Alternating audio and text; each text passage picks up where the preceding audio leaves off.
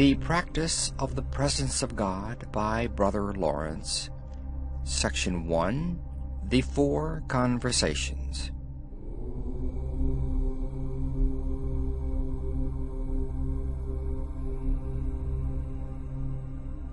Third Conversation.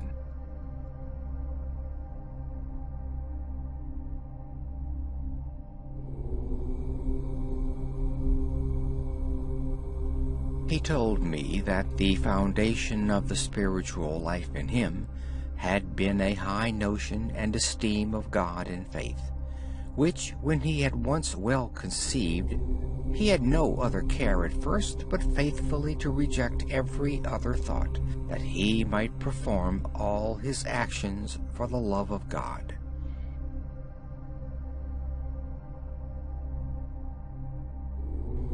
That when sometimes he had not thought of God for a good while, he did not disquiet himself for it, but after having acknowledged his wretchedness to God, he returned to him with so much the greater trust in him, by how much he found himself more wretched to have forgot him.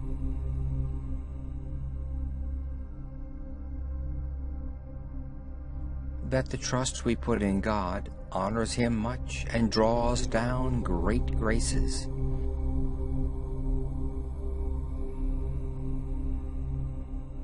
That it was impossible not only that God should deceive, but also that he should long let a soul suffer which is perfectly resigned to him, and resolved to endure everything for his sake.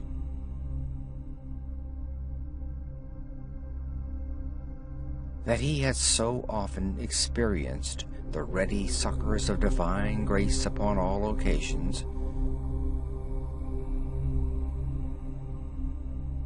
that from the same experience, when he had business to do, he did not think of it beforehand, but when it was time to do it, he found in God, as in a clear mirror, all that was fit for him to do.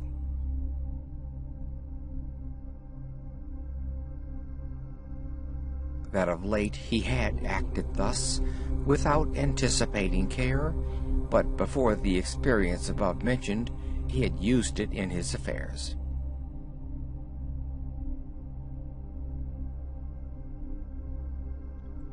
When outward business diverted him a little from the thought of God, a fresh remembrance coming from God invested his soul, and so inflamed and transported him that it was difficult for him to contain himself.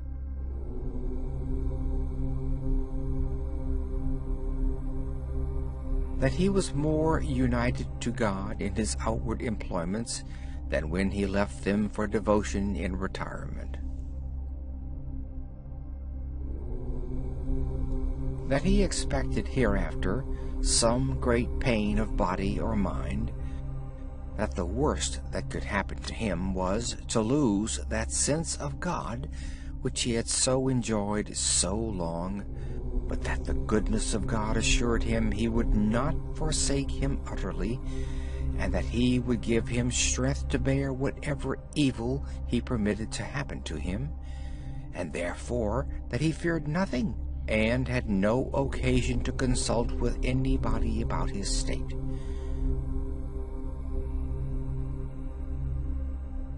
That when he had attempted to do it, he had always come away more perplexed, and that as he was conscious of his readiness to lay down his life for the love of God, he had no apprehension of danger.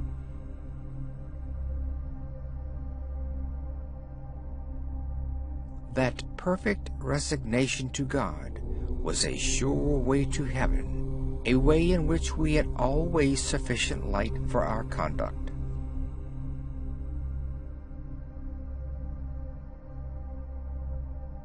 That in the beginning of the spiritual life, we ought to be faithful in doing our duty and denying ourselves, but after that unspeakable pleasures followed.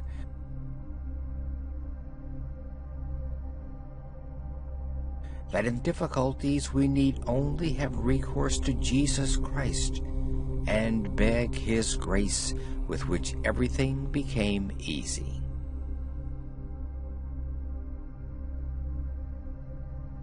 That many do not advance in the Christian progress because they stick in penances and particular exercises, while they neglect the love of God, which is the end.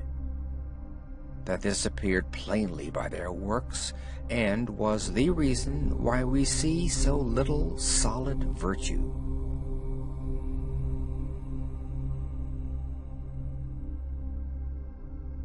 That there needed neither art nor science for going to God, but only a heart resolutely determined to apply itself to nothing but Him, or for His sake, and to love Him only.